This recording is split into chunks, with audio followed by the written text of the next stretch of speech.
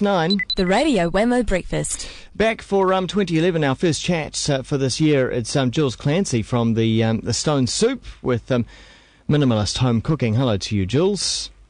Hi, Glenn. How are you? I'm good. Did you have a great holiday over in Ireland for Christmas, New Year's? Yes, I had a fabulous time. I had my first white Christmas ever. It was like -10 and all the trees had icicles on them. It was so beautiful.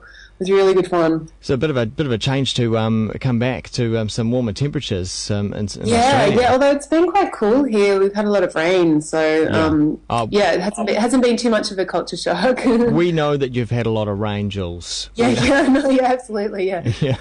What was your culinary highlight over the holiday period?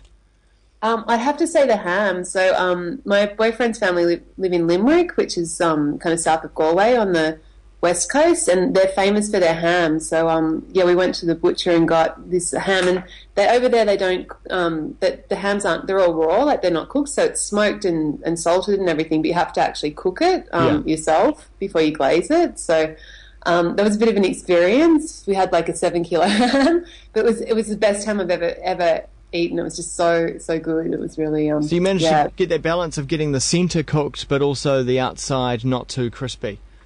Yeah, so you actually you meant to boil them, like simmer them on the stove, but we didn't have a kind of pot big enough to fit the ham in. So I got this massive like oven bag and filled it up with water and rigged something up and did it in the oven instead. And just like slow heat, and it worked really well. And was there anything you hadn't encountered before, or was it all pretty traditional fare?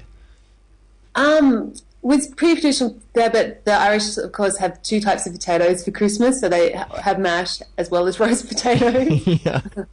Potatoes for breakfast, lunch and dinner. Yeah, pretty much.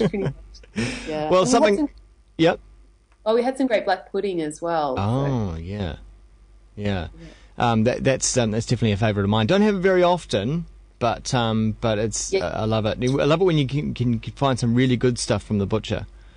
Yeah, it's good. It's good for you, all that iron and stuff. Yeah, but I can imagine one thing that they aren't eating in Ireland right now, because there's so much of it outside, kind of outside, is like ice cream, and that's what we're going to be looking at now, which is perfect for this time of the year in this part of the world.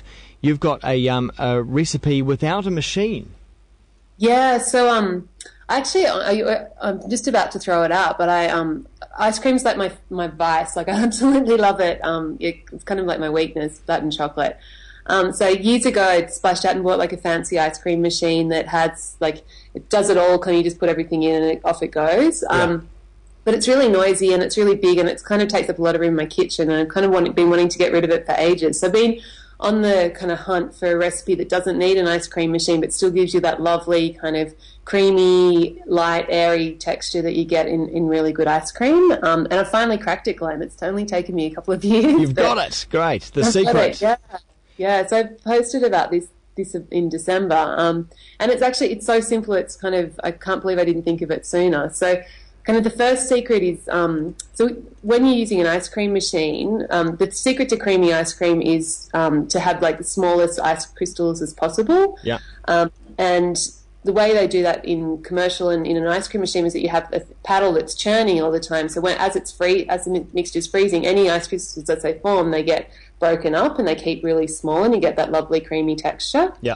So I was looking for another way to kind of get that, and the other way to do that is to so when you have the more concentrated a solution is, so the more sugar you have in something, the more difficult it is for it to freeze. It kind of lowers the freezing point, and it also means that it's difficult for the ice crystals to form. So presto, add lots of sugar and you're sorted.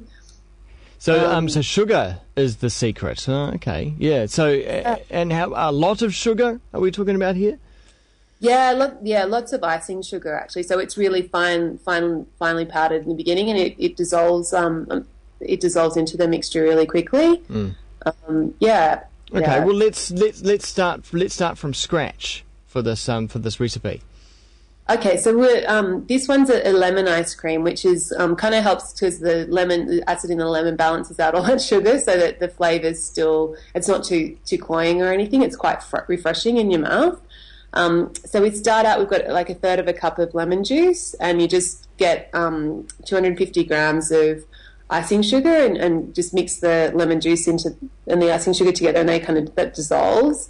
And then you get 300 mils, so just a tub of whipping cream, and you just whip that up with a whisk or however you normally whip your cream, and then you just combine the two, pop it in the freezer, and freeze it for. It usually takes about 6 hours. I tend to just do it the night before I want to use it, and the next day, like amazing creamy ice cream, and it'll be soft and creamy straight from the freezer. Like you won't have to soften it in the fridge. You know how sometimes like you buy ice cream and it's really hard and you have to let it sit out for a while. This is like lovely from the beginning. Yeah, it's so good. So much more simple than what I would have imagined it would be.